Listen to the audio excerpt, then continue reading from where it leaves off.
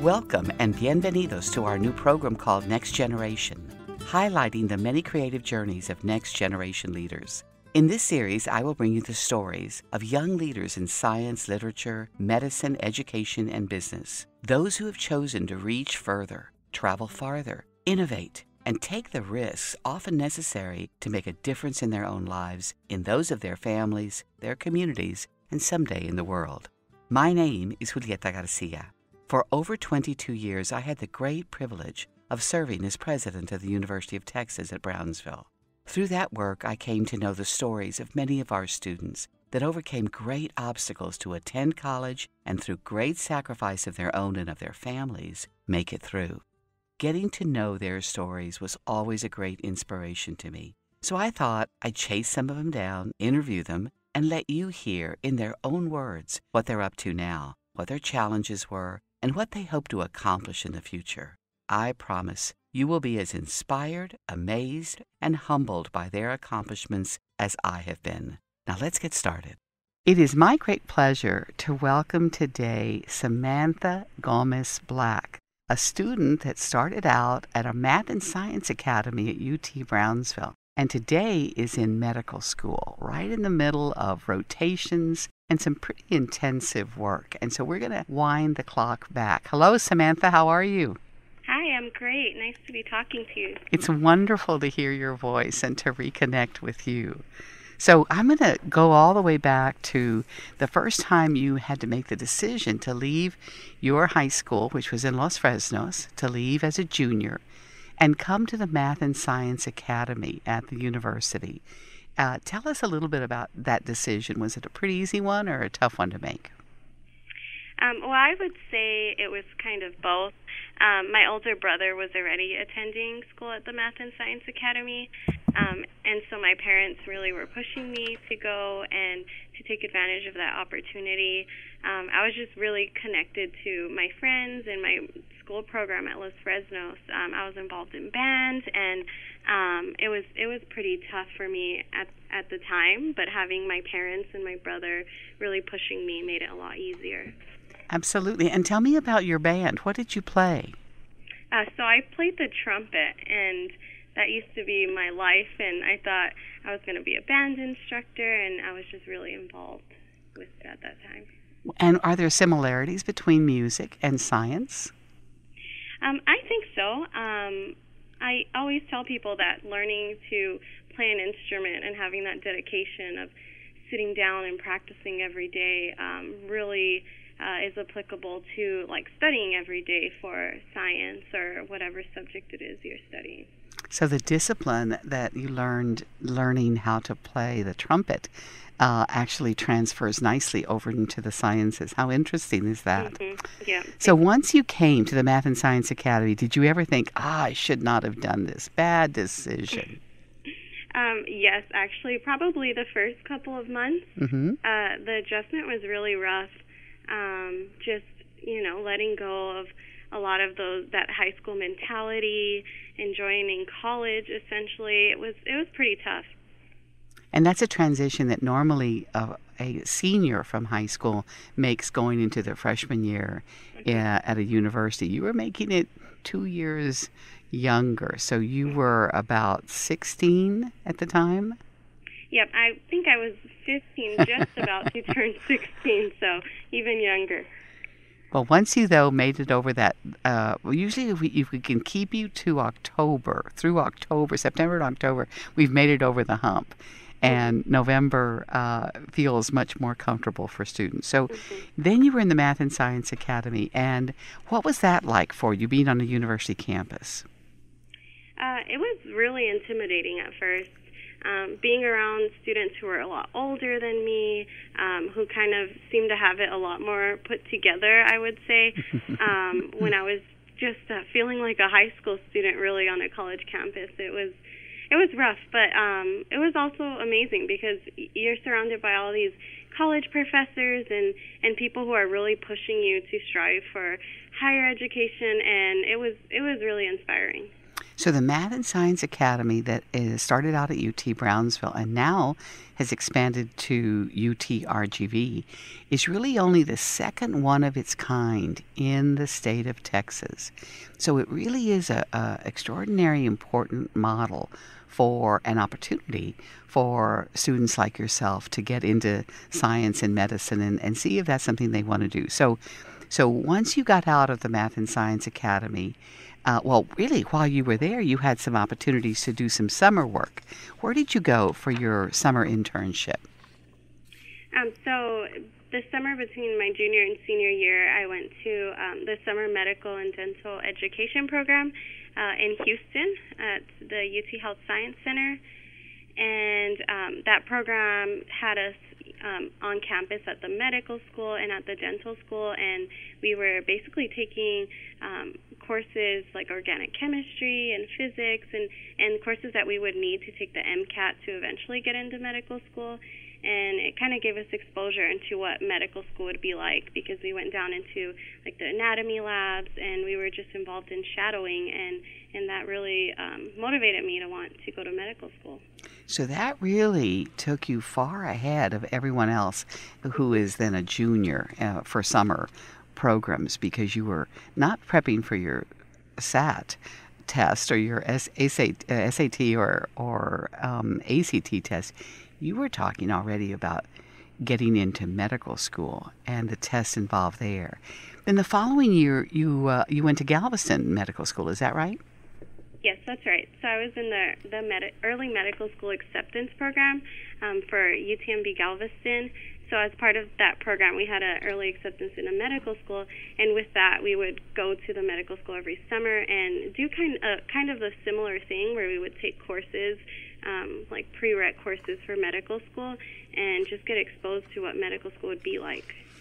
So really, that's a tremendous amount of experience on site at two different medical schools during summertime before you even finish what would normally be your high school graduation. So you do graduate from the Math and Science Academy. That gives you an associate degree or 60 hours toward a baccalaureate degree. And in your case, it propelled you now to 2 more years here in school. And then you had some decisions to make about getting into research. Who did you do research with first here on campus? Well, I did research with Dr. Emilio Garrido. Mm-hmm. He researched epilepsy, and that was really close to my heart because growing up I had epilepsy. And so coming to UT Brownsville, I found him early on. Actually, when I was just a high school student, when I was in my senior year, was when I started doing research with him. And it was just an amazing experience learning about this disease that I had, and then kind of using that as an experience to motivate me to go shadow neurologists and figure out more about this field of neurology that I love so much. So working with Dr. Garrido, as we've heard from many other students, was really a door opener for you in many, many ways, into research, but also into the field of epilepsy. So once that was done, then did you also get a chance to work at the Diabetes and Obesity Institute? Yes. So when I graduated college, when I graduated at UT Brownsville, I got the opportunity to work with the South Texas Diabetes and Obesity Institute with Dr. Johnson, where we did diabetes research, and I did that for a year during my year off between undergrad and medical school. So Matthew Johnson then is the research associate that you worked with there at the Diabetes and Obesity Institute, and again opened doors for you by giving you those opportunities. Sometimes people think that when a professor gets a grant, the grant is just for themselves and their research. But in fact, professors get grants that include getting students in those labs. So that's why they're extraordinarily important for universities, professors to gain. So then you got you took a year off. I mean, that was extraordinary. How did you get permission to do that, and why did you do that? Well, actually, I did that because as part of that early acceptance program that I was in, I had gotten into that program a year too early. for that program, because I was just kind of so far ahead with the Math and Science Academy that in order to follow through with that program, I had to take an extra year off to let the others kind of catch up to me, which felt so weird. But I took that time to kind of grow and get out there and work in the real world and get some more research experience and make some networking connections, which was so great.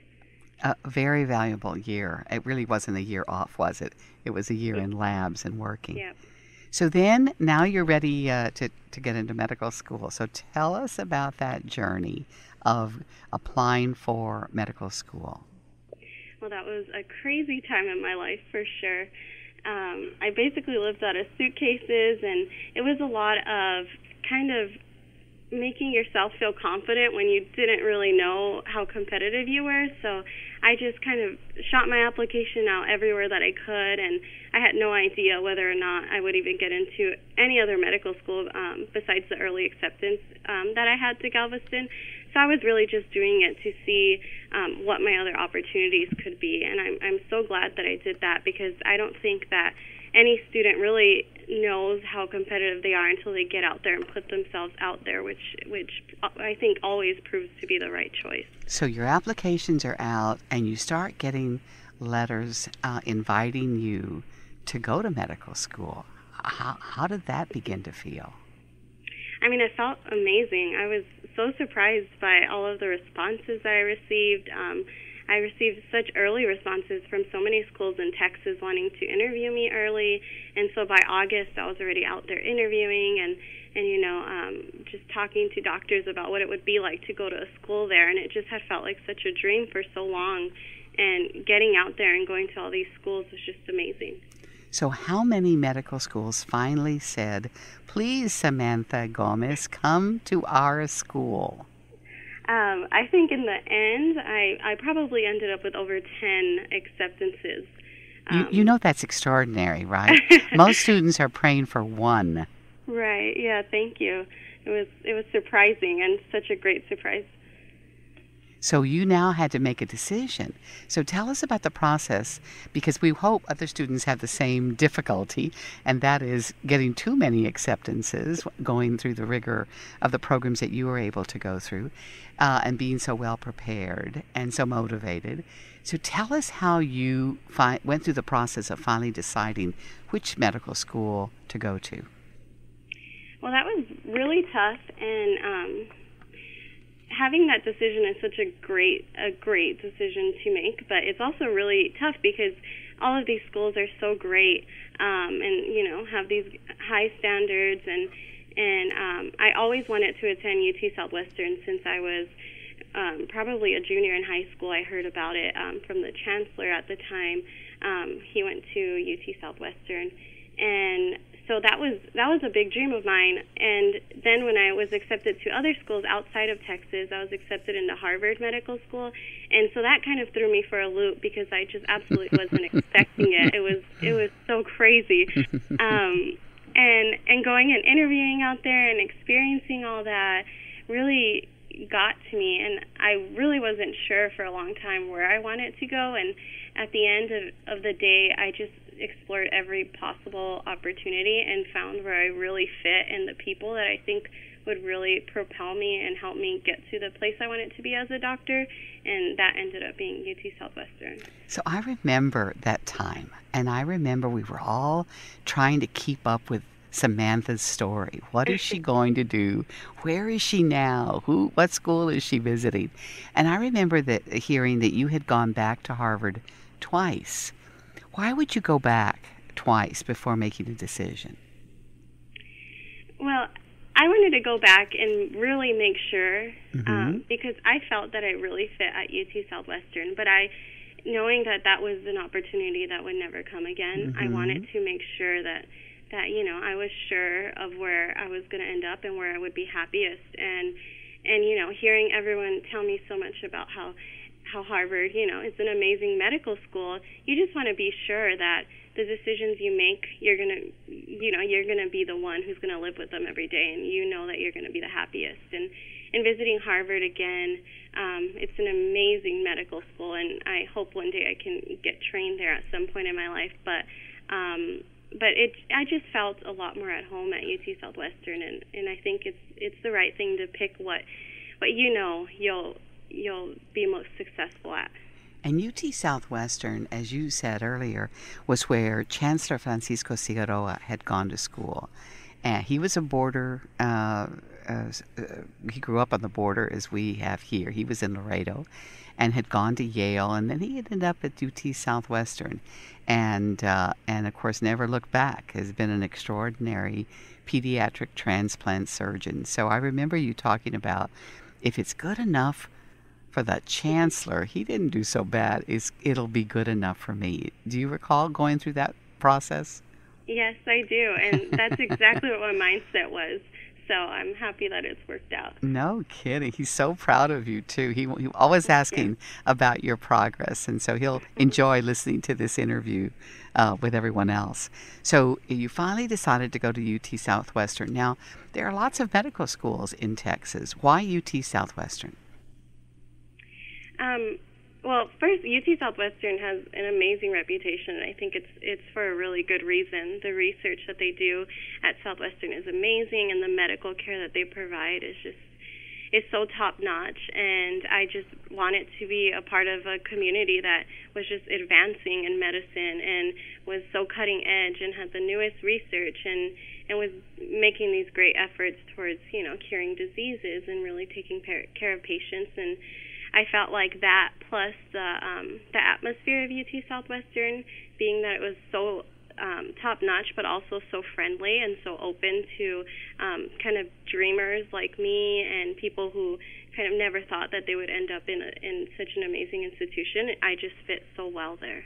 How lovely to hear that. I'm sure UT Southwestern folks are going to be thrilled to hear this feedback as well. So now you're in Dallas. How long have you been in Dallas in medical school? So I'm about to finish my second year, so just going on 2 years.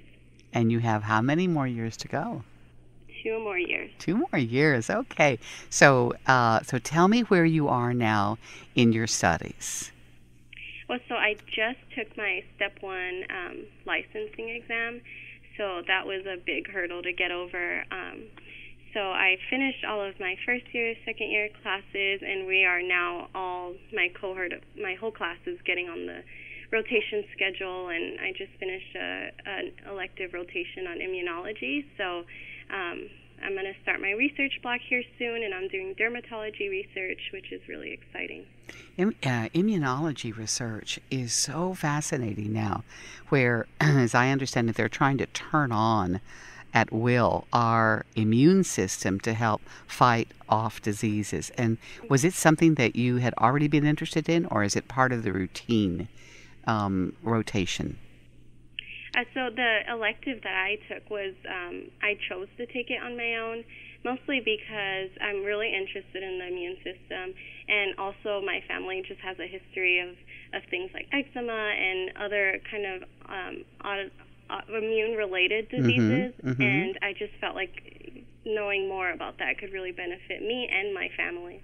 So have you decided, have you tilted toward any particular area in medicine yet? Well, right now I really like dermatology, and I also really like rheumatology. So those are kind of the two. Okay, so tell us a little bit about both of those fields. So both of those fields, I think, can really deal with the immune system. So the part of dermatology that I enjoy most is talking about how our body interacts with the outside world through our immune system. So like autoimmune skin conditions really interest me. And along with that, when you think about rheumatology, you think about autoimmune conditions like rheumatoid arthritis, and all of those things really interest me, and they affect so many people. So I just feel like that could be a really good focus for me. And where does epilepsy land in your interest these days? I know, it seems so far away, right? I mean, I still really enjoy neurology, and that was actually one of my favorite blocks as a second-year medical student.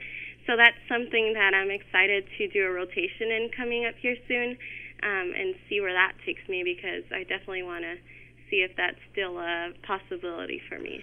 Now, you had to make a decision, I think about a year ago, about whether or not to get married while you're in medical school. Now, Right. I'm not going to tell you what I think about that, but tell us what went into making the decision to go ahead and get married while in medical school. Well, planning a wedding in medical school is not something to take lightly, I'll tell you that. I was taking basically a whole extra course of wedding planning during med school, so that was a little Part of your insane. rotation, huh? Yeah, yeah, definitely. But deciding to get married, I mean, coming into medical school and moving to Dallas, I didn't decide to come here because my now husband lives here, but I mean, it was definitely a plus that we could have our lives here in Dallas and keep things stable for at least the 4 years that I'm in med school.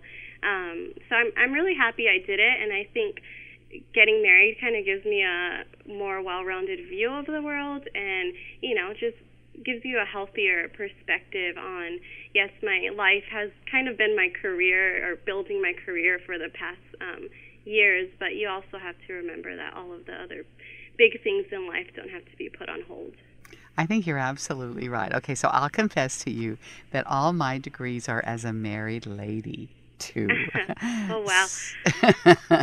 So I know that a tremendous amount of stability and strength can actually come from having the right partner support you through those many tough years when you're going on to school. So I understand what you went through, and I'm very glad it all worked out for you.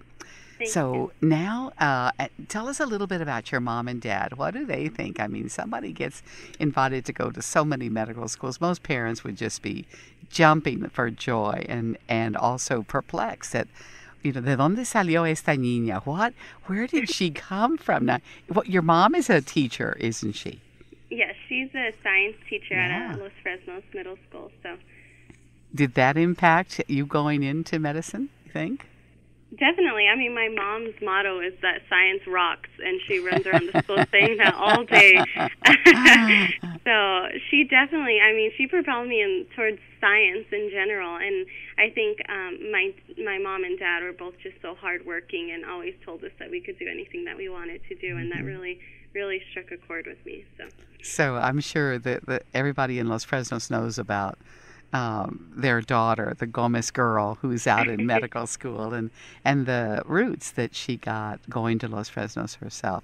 And your dad, is he a scientist also, or a teacher? No, so he's in the manufacturing field, something totally outside of science, but it's really interesting. So it helps balance the brain a little bit to get somebody outside of that area. Definitely adds a little bit of sanity. Okay, so if you could talk to students right now, if they were sitting right in front of you, or to parents of students that are thinking about, should I send my child to the Math and Science Academy at UTRGV? Is this the right thing to do? Because that's a very difficult decision to pull a child out of, really at the child, because you're at 14 at that point, or maybe 15, as you said, and yank them out of their high school and all of their extracurricular activities, and put them into the Math and Science Academy at the university. What advice would you give parents? I would tell parents to really push their children to kind of reach for their goals, whatever that means to them. And I think for most students, that means going to college and getting a degree. And I think that the Math and Science Academy just provides such a clear-cut way for these students to really take advantage of opportunities and to learn so much self-confidence. And I think that that's so invaluable, is having this young student kind of mold into this confident individual who knows that they can tackle any challenge, and that will continue with them for the rest of their lives. And so I think parents should push their children definitely to believe in themselves, and I think that the Math and Science Academy is a way to do that. Now, you also played a very key role during the time when UT Brownsville and UT Pan American were going to become UT Rio Grande Valley, and you were invited to represent UT Brownsville students at that event with the governor. And I've got a video of you speaking that day. Do you remember? And what do you remember most about that moment? Yeah, I definitely remember. That was one of the prouder moments of my life. It was so intimidating, but I remember being so nervous. And when I was asked to do this, I was so honored and surprised again that Simone Leti Fernandez asked me to do this. And she has just helped me in so many ways in my life, and I'm so grateful. But I remember not being sure whether or not this was something that I could do. It's just such a grand thing to be a part of. And that was really one of the bigger steps in my life that kind of gave me confidence, and enough confidence to speak for the students, because I felt I was in a good place to speak on kind of what it would mean to the students to have this medical school brought and the merging of the two universities, and it would just be an amazing thing, and I just wanted to express that to everyone. And you did. You represented every student, current and past and future, so beautifully that day. I was very, very proud, and I think I grew taller that day and beaming from ear to ear, listening to you and watching you as you welcomed this new adventure that UTRGV was going to be on. So now you're speaking directly to students. So students at our university or in high schools listen to this interview. What would you tell them? You know, if they're saying, well, I could never get invited to that many medical schools. I am not as special as Samantha Gomez Black. What would you tell them? I would tell them that they are that special, and that to not be scared and to not let their fear of failing overtake them, because the only people who succeed are the ones who put themselves out there, and there's really no breed of person that's going to succeed more often than another. It's just a matter of putting yourself out there, working hard, and as long as you have that, you're always going to make it where you want to make it. And just ultimately not being scared, I think, is the major factor. Well, Samantha, I'm so glad that we caught up with you and that you found some time out of your rotations to spend a few minutes with us this afternoon. You give us hope and inspire the next generation of students to become as successful as you have been. So we've been watching you for a few years, and we're going to keep our eye out on you because you still have a ways to go. And so don't be surprised if we call you back in a while and ask you, now, Samantha, how are you doing? So next, I'd be so happy. Well, I'm very proud of you, Mijalinda. Very, very proud of you. So thank you very, very much for joining us today. Thank you so much for having me. It was great. Hasta pronto. So I am concluding now our Next Generation interview with Samantha Gomez Black, who started out at Los Fresnos High School, came over to the Math and Science Academy at UT Brownsville, now UTRGV, and accepted by over 8, I think she said 10 medical schools, chose UT Southwestern, and is in her second year and doing extraordinarily well. Thank you for tuning in to Next Generation, a program highlighting the next generation of leaders in the Rio Grande Valley and beyond.